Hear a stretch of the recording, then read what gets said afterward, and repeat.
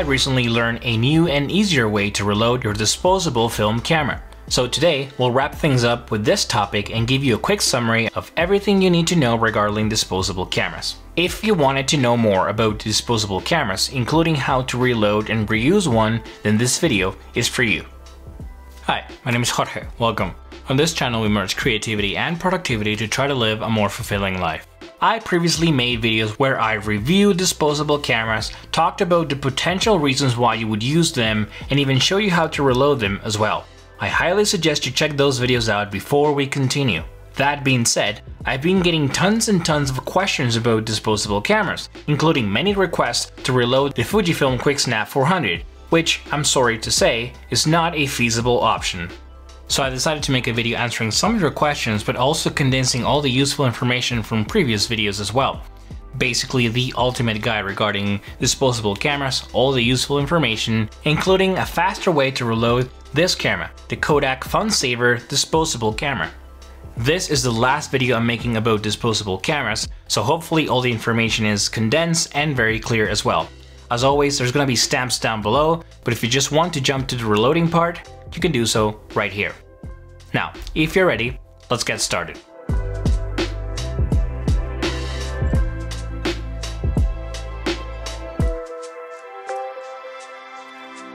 I've mentioned this in previous videos, but disposable cameras are just an affordable way to get into shooting film. These are cheap, plastic cameras that come preloaded with a film roll of 27 exposures. The film stock depends on the brand that you purchase, but more on that later. These are called disposable for a reason. They're supposed to be single-use cameras only, and every time you take it to a photo lab or a developing center, they will do that unless you request otherwise, and try to keep it as a memento or a souvenir. When the photo lab opens these, they normally break. The lab removes the film roll, gets it developed, and discards the rest. So no, not every disposable camera is reusable and reloadable. In fact, most are not. And because most of these are designed to be discarded and recycled after use, when you find one that is easy to open up and easy to reload and reuse, then you should keep it. That's the main reason why I'm making videos like this, to let people know. There are a lot of options out there, and for the most part, these are kind of the same. Same plastic build, same mediocre quality. The only thing that differs for most entry-level users is the actual film inside them, the qualities of the film, and the aesthetic look as well. But for the purpose of reloading them and reusing them, the brand and the preloaded film does not matter. Eventually you'll be able to put any film that you want, 35mm film, and reuse the camera. So finding a camera that is easy to reload is what matters. Take the Fujifilm QuickSnap for example. A great, fun camera to use, but you cannot take it apart and try to reload it. It completely falls apart. So, for all of you asking me about showing you how to reload this camera, it's not really possible. Sorry. Also, think about the time wasted in that process. If you're gonna try to reload a camera and it's going to take hours, and you need special tools and the hand pulls of a surgeon, then perhaps it's too much of a hassle and it's not worth it. Now, there are disposable cameras that say they are reloadable and reusable, but at least here in Canada, these are around $45 after tax. This is way too high. Most of the cameras I talked about on this channel cost from $10 to $15 at most, and it's the same build quality and image quality as well. This brings us to which one should you get. I highly recommend the Kodak FunSaver disposable camera. They cost around $10 to $15. This camera is really easy to operate, easy to open up, easy to replace the battery, and easy to reload. And if you're planning to reload them very often, then that is what matters the most. The purpose of these cameras is just to have fun, an easy and fun way to shoot film. Maybe a short trip with friends or a summer getaway or something along those lines. These are not made for professional photographers. These are not made for people that have tons of pro film and camera gear. These are made for people that just want to spend $10 and have fun. People that perhaps have never shot in film before, or you are curious about starting your photography journey, or you're curious about spending money on an actual film camera, but you want to test it first. You want to see how it would look and see how it would feel first. And that is valid. I get that some of you will think or say, just spend $100 and get a film camera, a couple lenses, and an assorted selection of film stocks. But the average person that wants to try one of these just wants a quick and easy way to take photographs.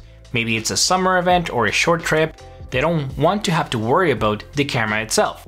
And asking them to learn the exposure triangle and to buy a film camera and to know what your settings mean and all those things to a person that has never shot film before is a lot to ask. The point of videos like these and channels like this one is to help people out, to get them going on their creative journey, not to put walls and prevent them from trying things out. And if a disposable camera can help people do that, get their feet wet with shooting on film and photography in general, then so be it. This step is very similar to my previous video, but in fact is actually easier.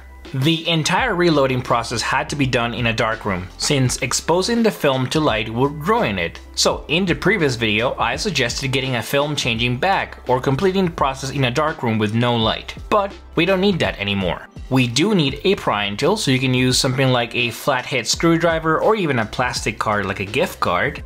We need black electrical tape to seal the seams and avoid light leaks. We need a toothpick to hold the gears in place, and a brand new roll of 35mm film. In this case, I used the Fujifilm Acros black and white stock. I've made a video showing a step-by-step guide on how to reload this camera, and I highly recommend you watch it before we continue. This new way that I'm about to show you is actually faster and easier. However, I still think you should watch a previous video to get a better grasp and understanding on how these operate. And I already tested it. I already reloaded the camera, reused it, shot with it, and developed the film. So I know that this method works well. In fact, I use this method to reload the camera with the Acros 2 black and white film stock. And if you want to see the results and learn more about that experience, you can watch that video right here. Alright, it's time to show you how I reloaded the camera and how you can do it as well. Take your prying tool of choice, in this case a plastic card, and start opening the tabs on the sides. Once you've opened both of the sides, then move to the bottom of the camera. Do not force it too hard, these are just plastic tabs and don't require much force. The small tab located at the top is a little bit delicate, so to protect it, we're gonna open the camera from the bottom, just like this. You can go ahead and remove this little plastic protecting tab, and now you can remove both the film spool and the film roll from the camera. And voila! This is it. That's all the moving parts that we're going to be using today. Before we start the process of loading the film roll, we're going to have to reset the shot counter. Normally these sort of cameras count down from 27 all the way to 0, so you have to unlock this gear and reset it to the number of exposures you're using. Once you've done that, lock it back in place and it should be good to go. It should give you an accurate count of the shots now. The purpose of the toothpick is to release the gear that advances the film. We don't need it right now, but I wanted to show you what it does. When you insert it right here, it allows the gear to rotate in both directions, forward and backwards as well. More on that later. Now we're ready to start loading the film. Grab your brand new film roll and make sure the holes line up properly with the teeth of the film spool. Once you insert it properly and it's secure into place, you can start rolling up the film from the film roll into the film spool. Now you're ready to slide it into the camera. Make sure it lines up properly and you hold it in place. And now make sure the gears of the film roll line up with the gears inside the camera as well. If all goes well, you should see the strips line up with the actual gears in the camera, and that's what makes a film move from side to side. Now you can place back the protected cover of the film roll, and you're ready to just slide the back cover of the camera again. Now it's time to insert a toothpick. Remember, it will release the winding gear, allowing it to spin backwards, which in turn will allow us to use the screwdriver to complete the process. Turn the screwdriver counterclockwise, winding the film from the roll onto the film spool. You will hear clicking sounds and feel some minor resistance as well, and that is normal. When the process is completed, you won't be able to turn the screwdriver anymore, so don't force it. Now, remove the toothpick, wind up the film, and you should be good to go. The last thing we're going to do is just grab some black electrical tape and seal the camera on the edges to prevent any light leaks and make sure that it seals properly. Alright, so that's my take on disposable cameras, the reasons why I recommend it, why you should use one, which one should you pick, and how to reload it as well. As always, I'm curious to know, what do you think? Do you normally shoot with disposable cameras? Do you shoot film? Do you shoot only digital? Do you think this is a waste of time? Share your thoughts in a comment down below. But that is it for today's video. If you found this video helpful or valuable, please like and subscribe, follow me on Instagram, and join my free newsletter as well. Thank you very much for watching, for giving me your time and your energy, and good luck with your creative process.